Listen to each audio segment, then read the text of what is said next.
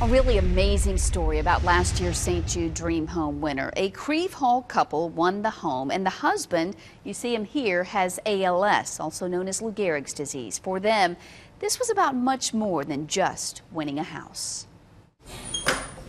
It's been a year since Todd and Donna Canane got the phone call.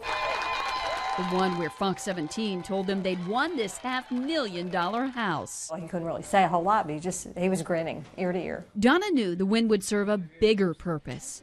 Not only did their $100 ticket donation go to help sick children at St. Jude, but it also helps in Todd's around-the-clock care. Make sure your trach is straight. They decided to stay in their own home because it was handicapped accessible and sold the St. Jude Dream Home in just one day. And it's around $150,000 a year just for his care, and that's not covered by any kind of medical insurance. Todd is in his 7th year living with ALS. He can't feed himself or talk.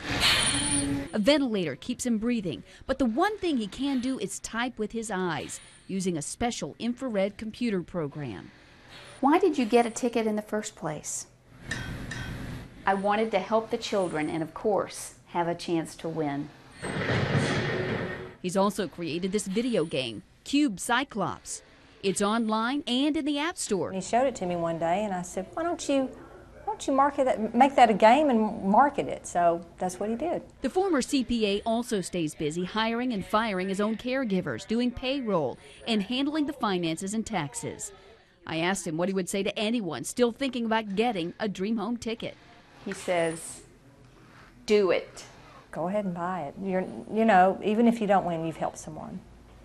I mean, we were helped, so help someone else.